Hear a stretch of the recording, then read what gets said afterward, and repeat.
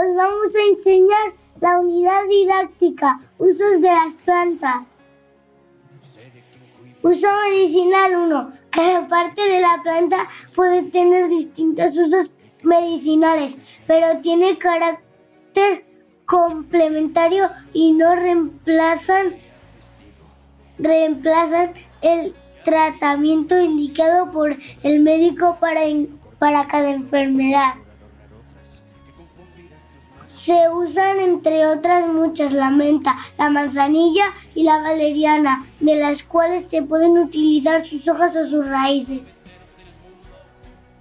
Uso alimenticio. Las plantas fueron el primer alimento para el ser humano. Se comen tanto la raíz como el tallo, como los frutos. Podemos distinguir cereales, trigo, cebada, arroz, avena, legumbres, lentejas, garbanzos, guisantes, hortalizas, tomate, lechuga, zanahoria, col. Bueno, seguimos con el uso industrial. Se llaman plantas industriales a aquellas de las que se extraen materias primas para la fabricación de productos industriales, es decir, productos que han sufrido un proceso de transformación. Ejemplos: algodón, caucho.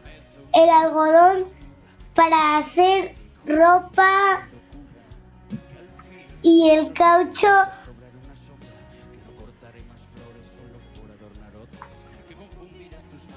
para neumáticos.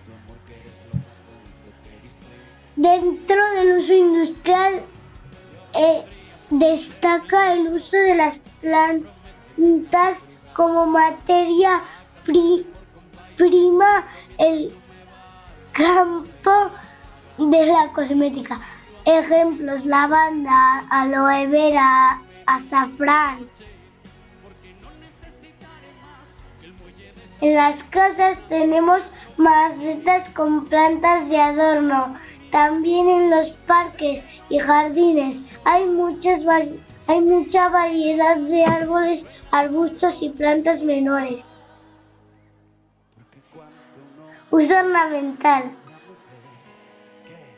Son plantas ornamentales: el rosal, la violeta, el clavel, la begonia, el tulipán, etcétera, etcétera.